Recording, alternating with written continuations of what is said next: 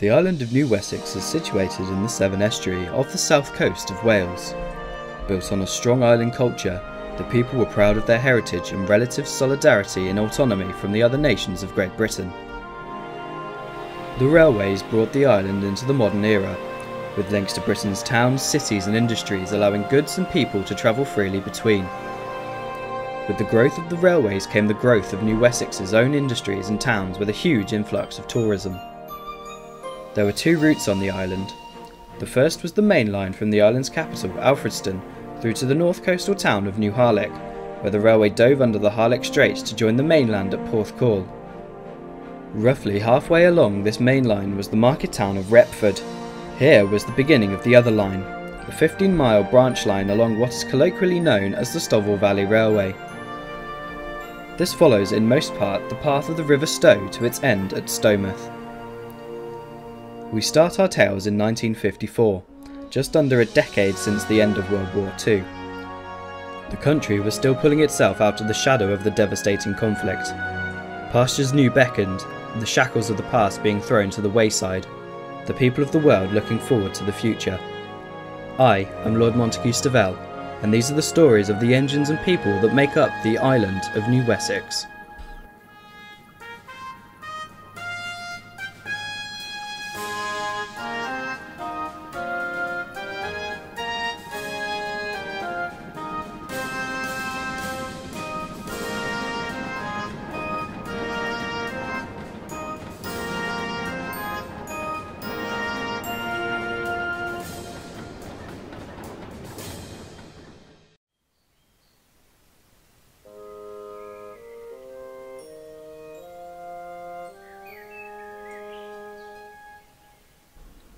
So lads, do you reckon Lord Stavella's going to mention this audit again today?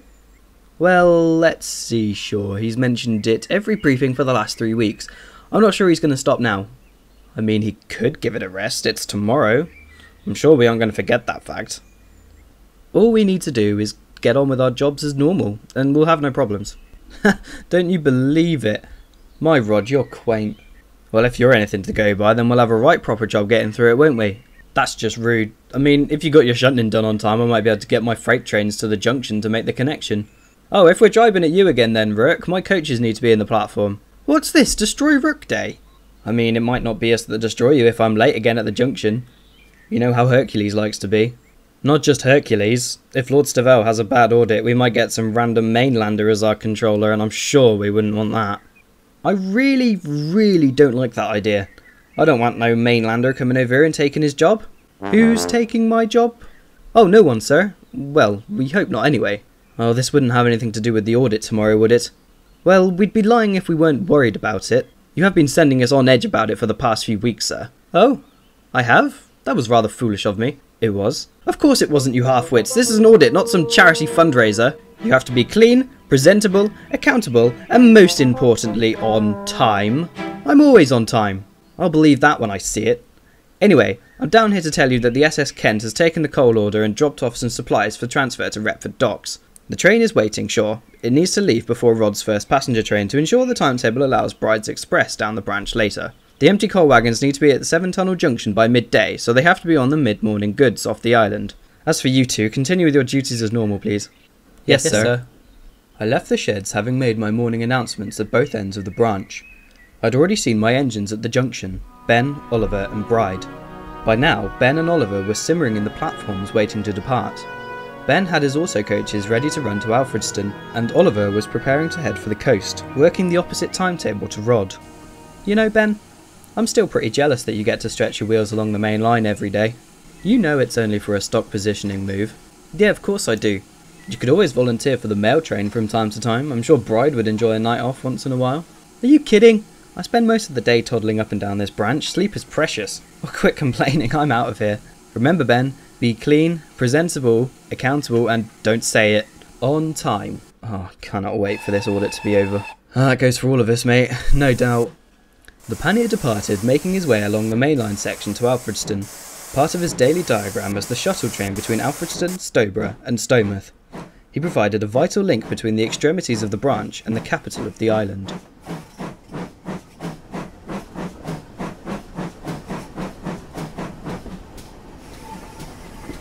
Meanwhile, back at Stonewth Docks, Shaw had been attached to his wagons and was waiting for permission to pull up the incline to the junction with the main branch. He waited and waited, but the foreman still wouldn't allow him to leave. Ugh, if I'm any later, I'll get stuck behind Rod. Not long after, he heard the unmistakable whistle of Rook, and sure enough, backing down the incline towards him, came the grubby pannier.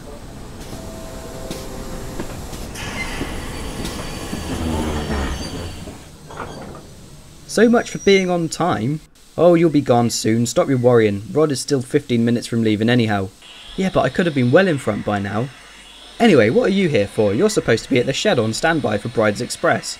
Last minute change of schedule to this train. Wyvern Industries want the materials to their factory this morning, so it needs to go to Stowborough as soon as possible. I'm to leave not long after Rod has gone. Right, you can go, Shaw.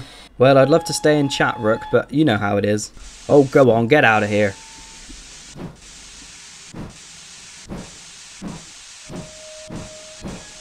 Shaw blasted his way out of the harbour and onto the branch. The early morning mist hung in the air as he followed the route of the Stow River with his heavy load, the scenery and railway undulating as he went.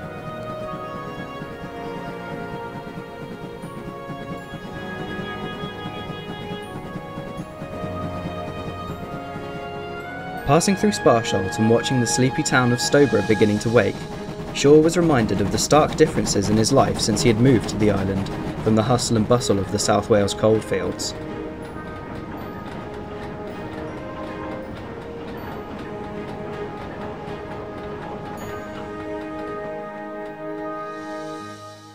He was looped to the bottom of the incline to Castle Stavel, and whilst he waited for the down train to pass, he listened to the dawn chorus filling the air. Soon, Oliver came into sight with a friendly greeting and disappeared just as quickly. Without further interruption, Shaw departed for the junction. He left the wagons in the siding and headed to the sheds to top up on water.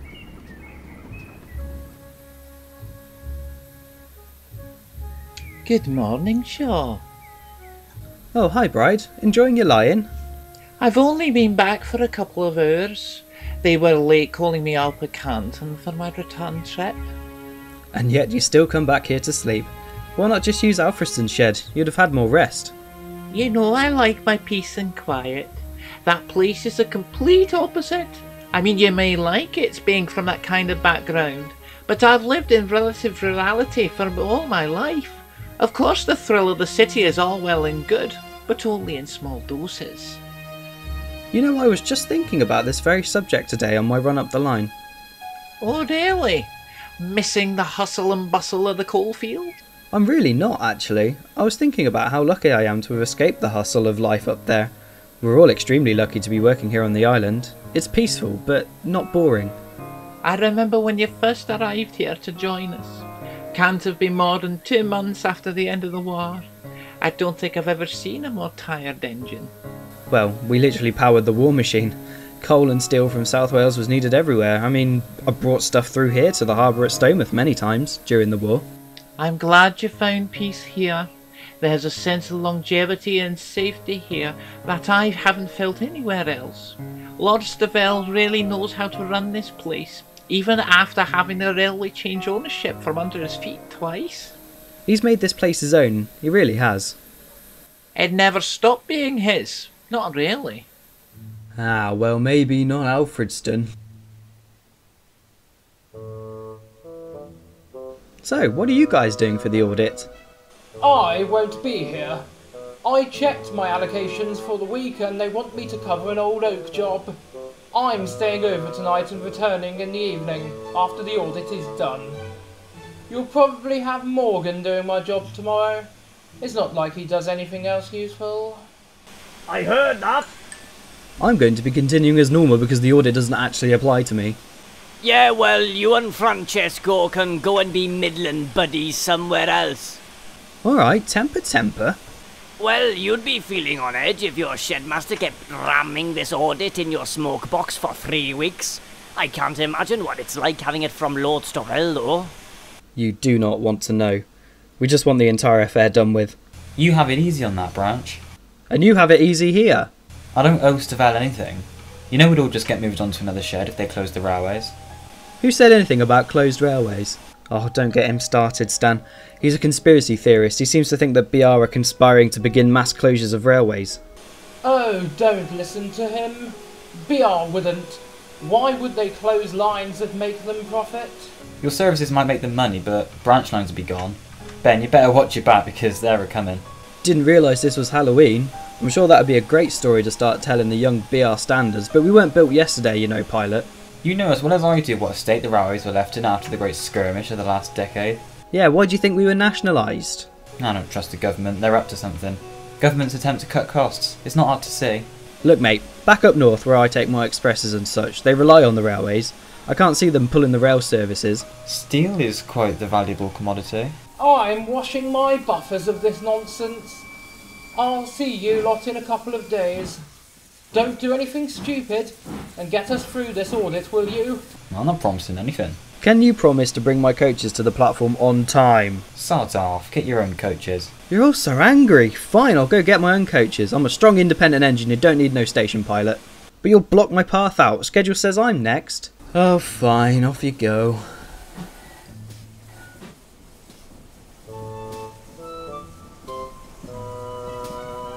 Looking back on this particular occasion, I do now feel that I could have handled the situation in a calmer manner, but it was my neck on the line too. The stress of running a railway on behalf of a nationalised company that took over from the company that revoked my own autonomy of the railway I'd loved and built from the ground up with my father and grandfather. I was not in the mood to lose control of the island's network, nor was I prepared to see it close down completely.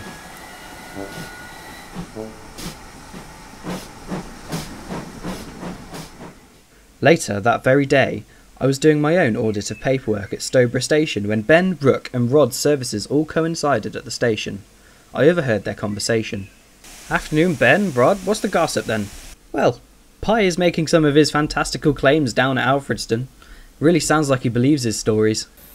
Wouldn't take much notice of him. We all know his stories are fed to him by someone at Swansea Shed. They're all a bunch of big-headed idiots, probably trying to make him explode with worry. I mean, they wouldn't close the railways now. If anything, branch lines would have started closing during the aftermath of the war, wouldn't you think? He's got a point. If they've just lifted rationing restrictions, then they must not be worried about money.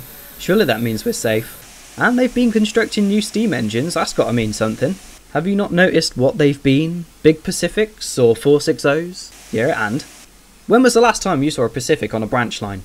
That's why they're building smaller engines too, so I've heard. Yeah, so you've heard. I haven't seen any, have you? I mean, no, I haven't, but I'm sure they're being built at Swindon. What if that means they'll replace us old designs? You were literally built 3 years ago. If anything, you're the safest of all of us here. Oh yeah. Look, lads. You two are the safest on the island. You were built specifically for old Stovey over there, and I can't imagine him wanting you gone. Oh, hang on. I can honestly say I've never heard such wibble in my entire life, and from experienced engines. Afternoon, Stovey. I beg your pardon, who is Stovey? Well, that would be you. I prefer sir or my lord, that would be, you know, the proper way. You what? Oh, whatever. Anyway, I want to dispel some myths you lot are spouting. Wait, where are you going, Rod? It's time to leave, you know, I've got to be clean, presentable, accountable, and most importantly on time. You facetious little... You won't hear the last of that. Worth it. Right, anyway, as I was saying... Don't look at me, sir. Well, you know the score, you've been here long enough. Also, yes, those standards are being built, but no, they won't work on this branch. BR won't want to waste their time sending them here when we're doing so well without them anyway. I understand, sir. You reckon this audit will go well then? As long as I can get the guys at Alfredston and New Harlech to play ball, then we should be fine. I mean, I've tried my hardest here, where I have direct control over your movements and the line as a whole, but because I've allowed Alfredston to be run separately, it'd be hard to see how that goes. We will all give it a go, sir. We joke around and try to make light of the situation because I think we all really do care. I'm glad to hear it, Rook. Now get on with your shunting or something. I've got a ballast order to place with Mr. Dexby. I left Rook to do whatever he was doing and made the ballast order with Mr. Henry Dexby. His family's links with the island's railways were almost as close as my own. His father, Arthur Dexby, provided the original fleet of Hunter-class locomotives for the railway in 1893. They only left the island in 1925 once the Great Western had taken over from the private New Wessex and Mainland Joint Railway Company as part of the Grouping Act.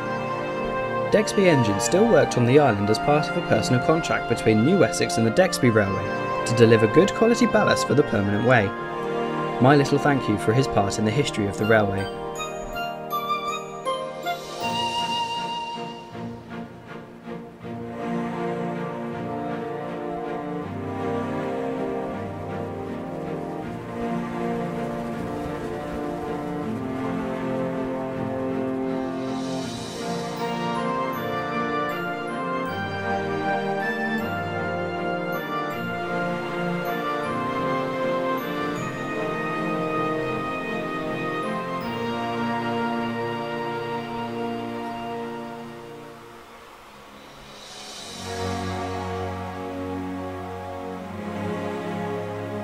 I'm happy to say that the rest of the day went by without further problems, and Bride's Express wasn't hampered by BR at Cardiff.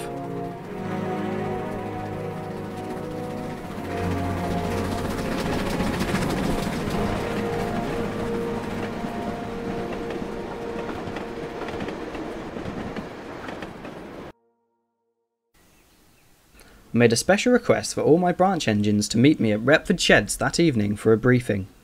Well, engines, tonight we stand on the brink, looking into the abyss. Oh, quit that. We aren't going to war, sir. Yes, all right. I thought it was quite the epic start to my speech, though. Speech? Are you kidding? Of course I am.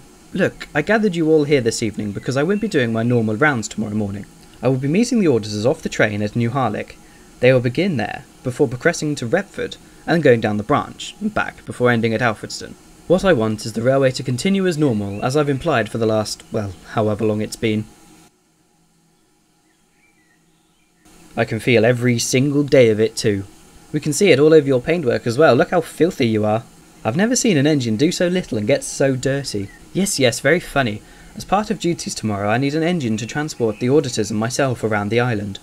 I've decided that Rook, you'll be the engine to carry out this task. As a result, I'm having you cleaned overnight and will want you to use the special coach at Stomouth to provide our transport.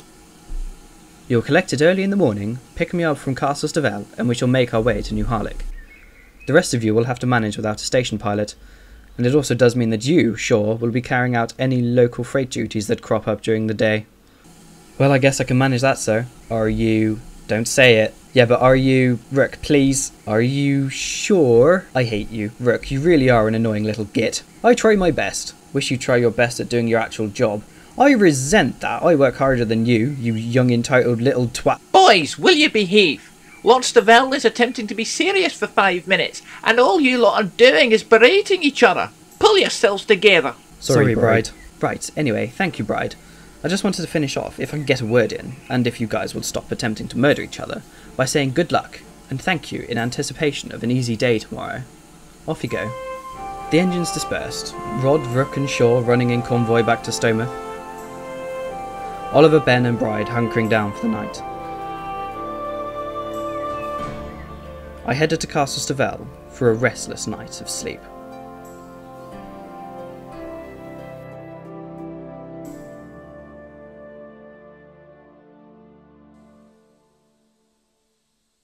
Rook spent the night in relative luxury. He was cleaned, then polished, and cleaned again for good measure. He was given the best quality Welsh steam coal and simmered happily outside the shed, whilst Rod and Shaw slept inside. Being cleaned had revealed his lined livery, which he was sure hadn't been seen since the day he'd left the paint shop. It was still dark when he collected the chocolate and cream Mark I from the siding, ran round and began his trip along the line to New Harlech.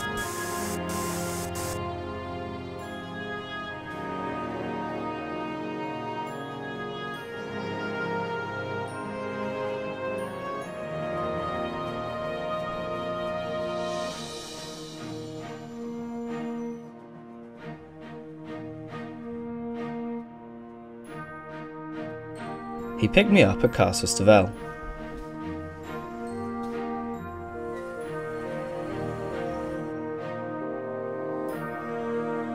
I haven't seen you this clean since the day you returned from the paint shop. I almost forgot I asked for you to be lined out. I'd like to see it more often, sir. It's a handsome livery. Obviously not a patch on the Great Western Green. Oh well, of course not, but it reminds me of our original livery on the Hunters. Anyway, less reminiscing, let's get to New Harlech. Busy day ahead of us.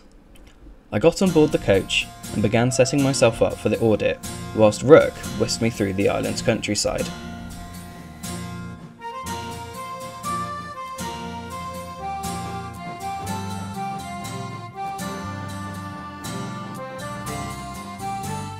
We arrived into New Harlech as the sun was beginning to rise, and no sooner had Rook run round the coach had the main express arrived from Cardiff on its way to Alfredston. 2 men got off the train.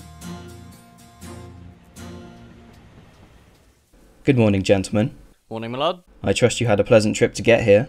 Well, as good as could be expected, having gotten up at an ungodly hour this morning. Can I get you any refreshments before we begin? I think we'd better not. I'd rather get straight down to business. Very well, all the paperwork you'll need to peruse is on board my coach sat in the other platform. But as per the audit brief, I'll walk you around the station first so you can see what's what. Splendid. Top marks for organisation, at least. And before we get started, I just want to introduce my assistant here.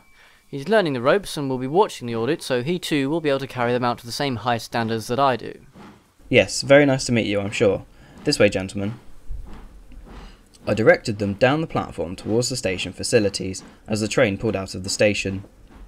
We spent a long time studying and discussing aspects of the station's working practice, and when it came to our extra platforms, the auditor made notes in his books. I see we have a bay platform. Now, how often is this used? Well, it was mostly used for our shuttles to Pyle on the mainland, but those trains were taken from us at the outbreak of the war. They've never returned. Might be worth looking at the need for such a platform here. I don't think that there are any plans to replace the service, after all. We have the Alfredston to Cardiff local services anyway. The platform itself will be too costly to remove, but I'm sure we can relieve you of the infrastructure. I mean, that is fair enough. Anything to save unnecessary costs. Now you're thinking logically. BR were right to keep you on. Anyway, shall we continue on down the line?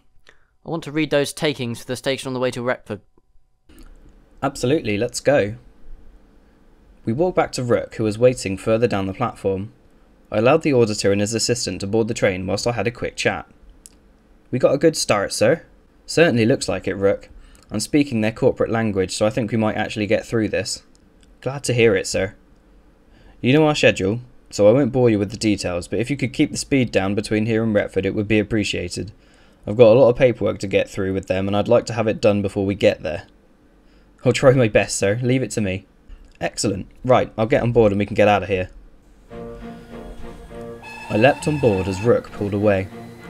We trundled along the main line, paperwork being checked with a fine tooth comb by the auditors. I'm glad to say the first set of financial records were all in order, and we arrived into Retford with time to spare. The inspection continued here, the auditor wanting to see the engine sheds, station and dockside goods yard. Whilst we were down at the docks, Rook was chatting to Rod, who had just arrived from Stowmouth.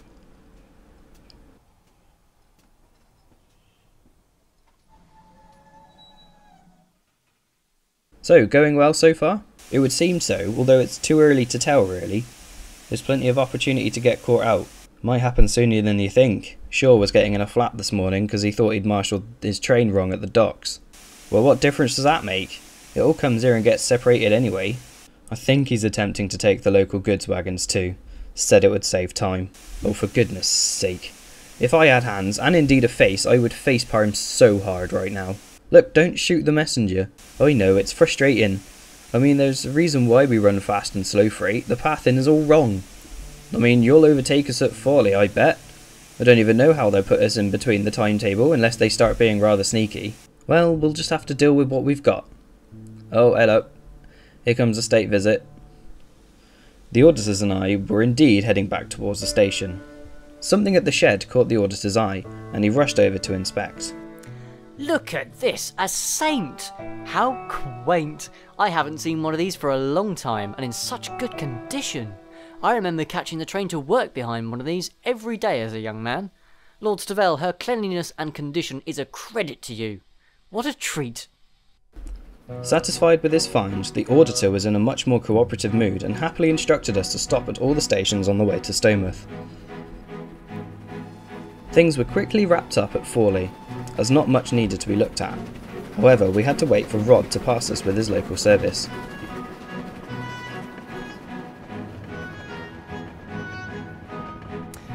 Tell me, Lord Stavell, that manor of yours is one of the most recent batch, is he not?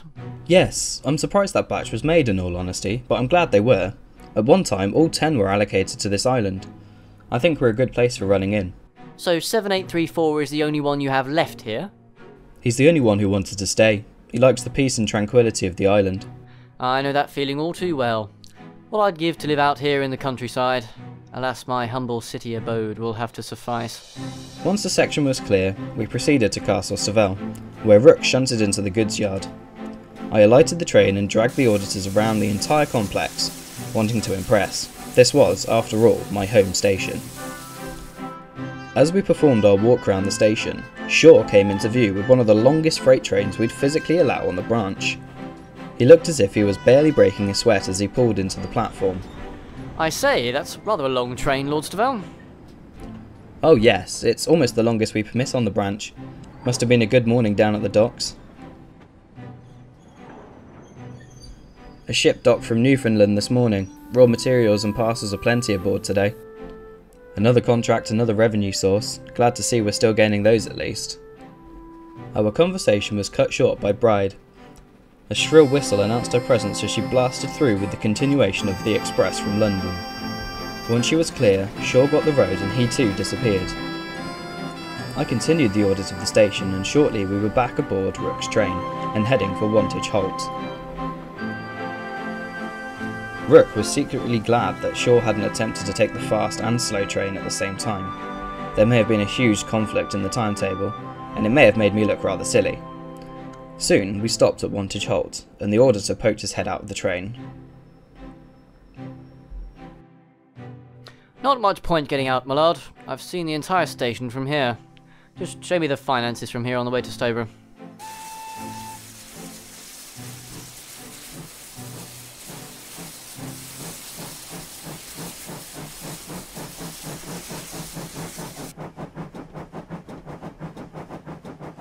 Unfortunately, the finances from the Holt weren't as good as I would have hoped, but the auditor was understanding.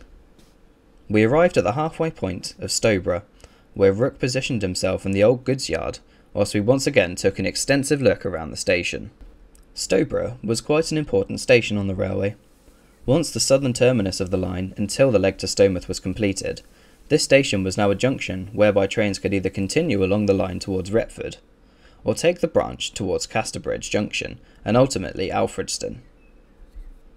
There was a steep 1 in 37 gradient, almost immediately having left the station, which was a challenge for even the strongest of engines.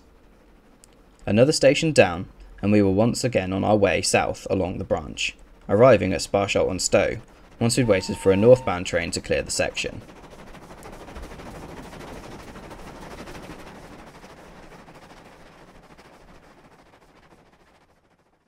Sparsholt had once boasted 2 platforms, but was now relegated to just the one, a decision made by the Great Western Railway during the war to cut costs.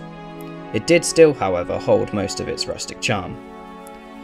Sadly, Sparsholt was one of the places where the riverboat still clung to a monopoly on freight. The railway had no choice but to run along the higher route through the top of the town, meaning heavy freight was unable to navigate the small and steep roads from the riverside to the railway. We did, however, hold the monopoly on passengers. We finally arrived at Stowmouth.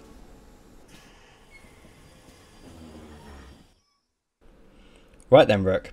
I believe that we will be here for a long time. There's plenty for the auditors to look at, and I would like to take them up to the manor for lunch.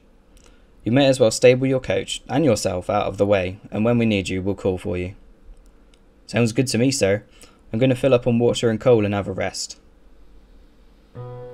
Rook did just that and soon found himself dozing in the sun, whilst Bride was simmering happily, almost ready to collect her coaches and take them back through to Cardiff on the new Wessex Express. He wasn't in the mood for conversation, but Bride insisted on knowing what had occurred over the course of the morning.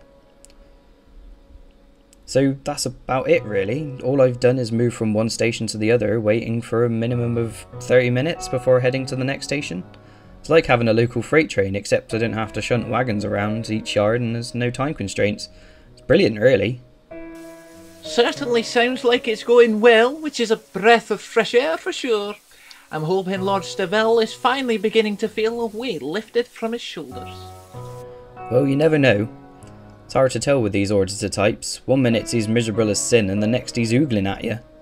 Well, I, for one, quite enjoyed the attention. He's a man of taste at least, even if his choice of profession is profoundly dull. Time went by at what felt like a snail's pace. Oliver came and went back out with his local passenger service, but the early afternoon was tranquil, The sound of waves lapping at the shore and the seagulls crying into the sky accompanied the soft simmering from Rook and Bride.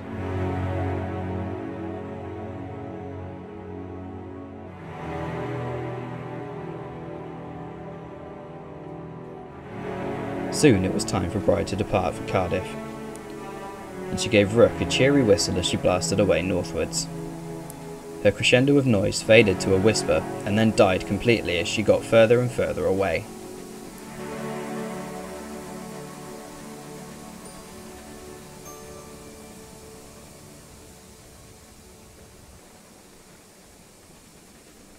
It was mid-afternoon before I made an appearance again. The auditor, his assistant, and I felt a lot fuller than intended, having been rather carried away with helpings of lunch.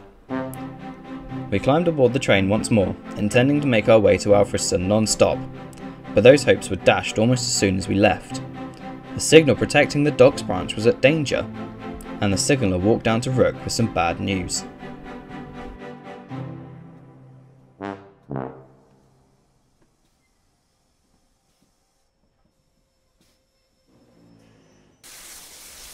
Shaw is stuck at the bottom of the incline. He's found an oily patch on the track and he can't gain traction to get the train underway. Can you help, please? Well, there's no time to uncouple this coach. I bring it with me. Rook pulled forward past the junction, and then when he was given permission, he reversed down onto the stricken train.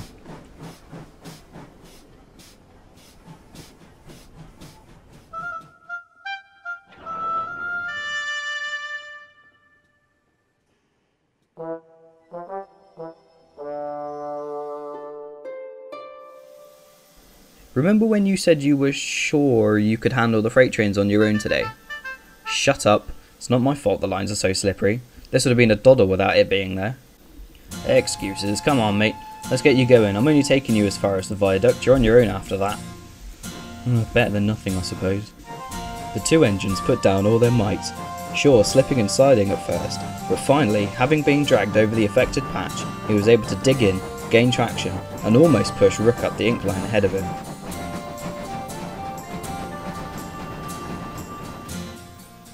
They stopped on the viaduct so Mr. Pocock could set the points and allow Rook to shunt into the head shunt.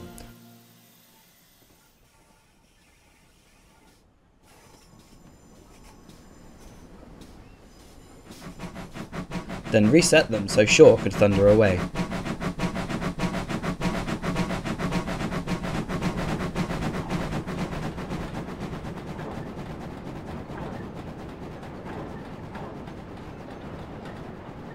Once he was gone, Rook reversed back onto the branch and waited for the signal to clear. The auditor had seen Mr. Pocock and was interested in his job. He clambered out of the train and confronted the man. I say, hello. Good day, sir. Oh, you're Australian. What of it, mister? Oh, nothing as such. Just wanted to ask you what exactly your job is. Well, I work the points here at the ground frame for the head shunt, and I perform other tasks like track inspections from Stomouth to Sparsholt. Permanent way type things, you know. I see, and you've been doing this for how long now? Well, let's see. I came over in 1915 to fight in the war in the late Lord Stavell's regiment, took a fancy to the island when we came back for short leave, and joined the railway when the war ended.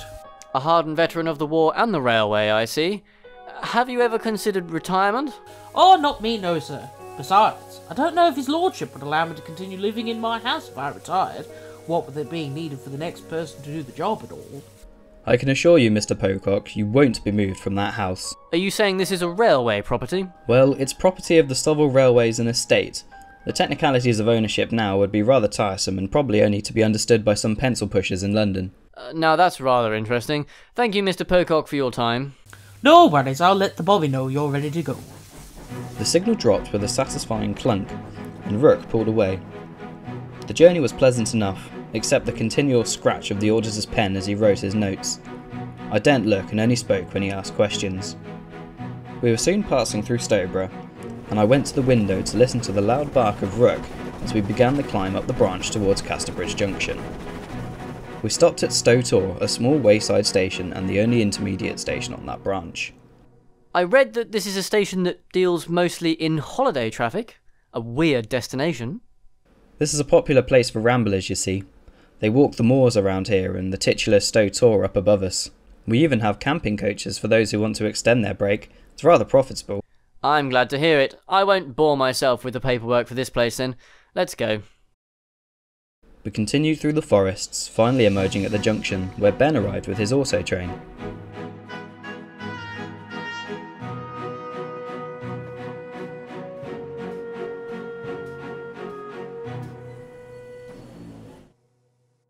Hi Rook, things going well? Oh yeah, seems rather good now, although they've done a lot of poking around and had a right go at Mr. Pocock. Lord Stavell had to step in to cover his tracks. I don't want to stir, but I don't think we're going to do as well in some areas. Is this auditor one of those old dragons? I can't work him out. At some points he could be rather agreeable, and almost seems like he's enjoying himself, especially when he saw Bride at Retford earlier. But then like earlier with Mr. Pocock, he can suddenly become this rather nosy and overbearing character. Can't make it out. It's hard to describe. Well, I suppose that sort of attitude comes with his profession. He is an inspector after all. Yeah, I guess you're right. Afternoon, lads. Hi, Stan. Anyway, I better go. I can't hang around here all day. Wouldn't look good on the audit now, would it? Alright, mate. See you later. If the old codger hasn't closed us down by then. Huh, always the optimist. You'll turn out like Pilot if you're not careful. That'll be the day.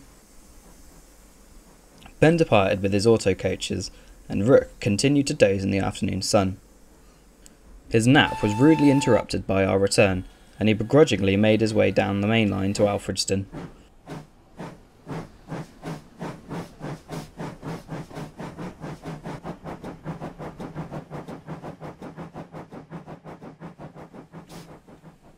He positioned his coach in the bay platform and allowed the inspection to continue, whilst he headed to the sheds to replenish his water and coal.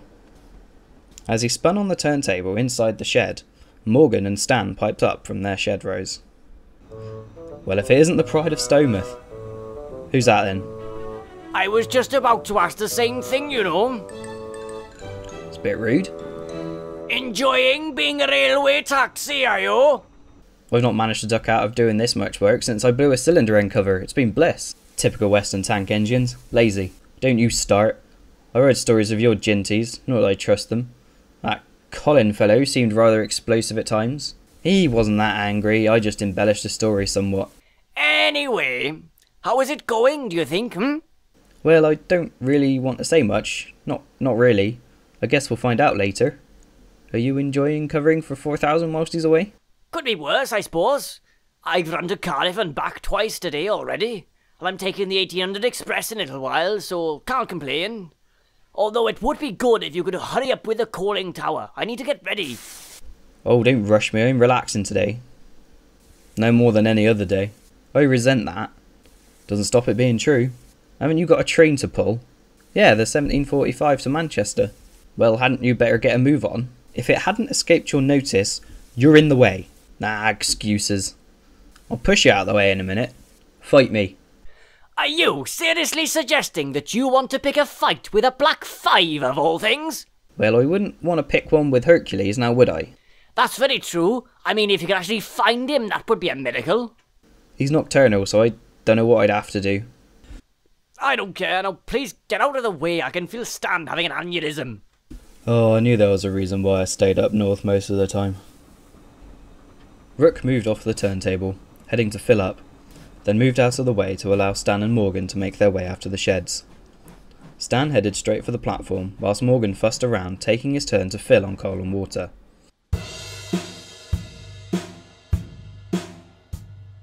Soon Stan was blasting off into the evening, and whilst his steady exhaust beat faded into the distance, the sound of three men talking wafted over to the sheds and steadily grew louder.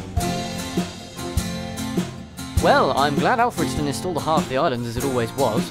Profits seem to be soaring here, and it is well looked after by the area manager you appointed. Yes, my son's doing very well at his post, and I hope he'll take over the entire network one day. Yes, I'm sure he will. Anyway, I'd like to tell you my preliminary findings before I go away and write my report in full. Right, yes, of course. We'll head back to the coach. This way, gentlemen. The meeting went on for a little while before the auditor and his assistant left the coach and boarded Morgan's Express, which duly departed for the mainland.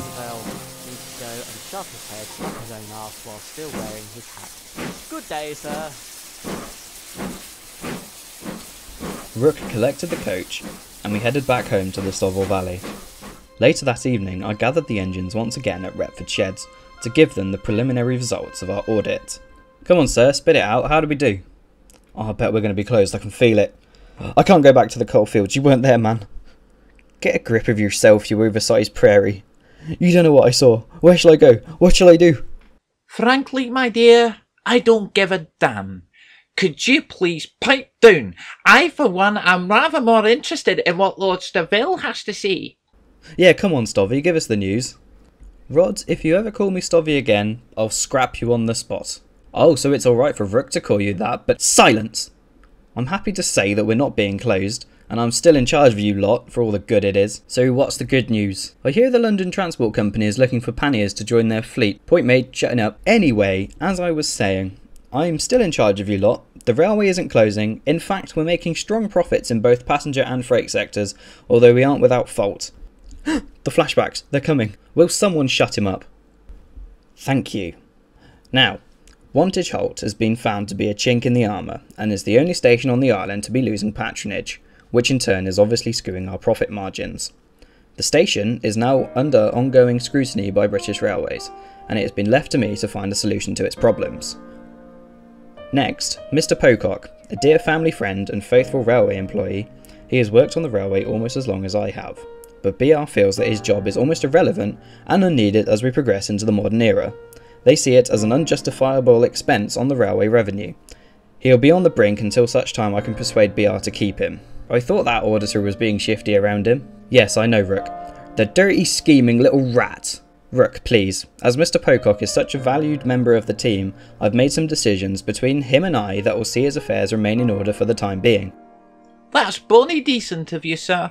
Lastly, and most importantly, BR have picked up on the cost of our contract with the Dexby Railway to import ballast to the island. They are refusing to budge on this particular issue and have requested that I use Western Region ballast supplied from Meldon Quarry in Devon. We'll have to abide by this ruling for a little while, but I don't doubt that Mr. Dexby and I will be able to sort out something. Especially as I placed a sizable order last night. I'd be sad to see our last ties with the history of this railway cut off due to some bureaucratic pencil pusher in London. I should hate to not be able to see the hunters again. I miss them terribly, sir. So do I, Bride, but as they say, times change. We'll be alright, I'll ensure it. So apart from those small problems, we're all off the hook? Surely you mean off the... Don't you dare. Off the Rook? I hate you so much. Revenge is the dish best served cold and right in your smoke box. So adding to what I said last night, I just want to thank you all once again for being so cooperative over the course of the day. Now I'd like you to all head back to your respective sheds. Life continues as normal tomorrow. The engines split up, going their separate ways, and finally feeling a sense of freedom, having been so bogged down with dread and anticipation of today's audit. Now we are out of the other side, we are able to focus on the future. After all, tomorrow was just another day.